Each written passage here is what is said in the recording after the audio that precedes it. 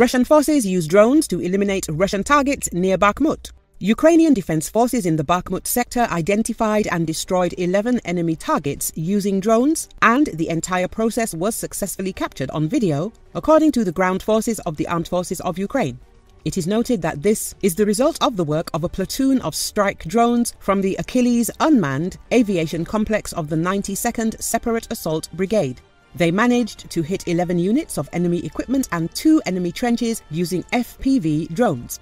The ground forces clarified that this took place in the Bakhmut direction. Over the past week, the Ukrainian forces destroyed a record number of Russian strongholds using drones, according to Ukraine's Minister of Digital Transformation, Mykhailo Fedorov. The record number of damaged Russian strongholds is the result of the Army of Drones operation, the report states.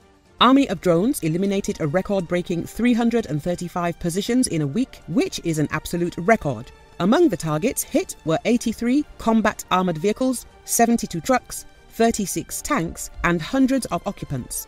We continue to systematically strengthen our defense forces with drones. More drones lead to more effective results, added Fedorov.